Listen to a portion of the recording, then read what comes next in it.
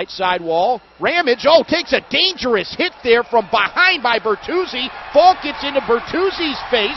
Ramage is okay, but he went headlong into the end wall, and the Monsters are right to be upset about this right now.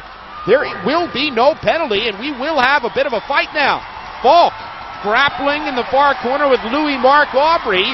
Those two pinned up against the glass, have yet to throw any real punches here. Falk gets one right off, tries to wrestle Aubry to the ice, and now the linesmen step in.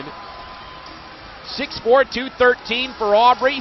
Tail of the tape, Justin Falk, 6'5", 215.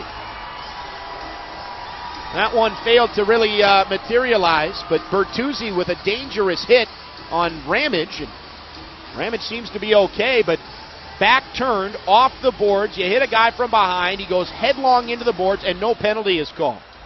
That is somewhat remarkable in the modern game of professional hockey. Typically, that is a guaranteed penalty. And right now, the only guys in the box are the two guys that fought afterwards, and neither one of them had anything to do with the hit. It's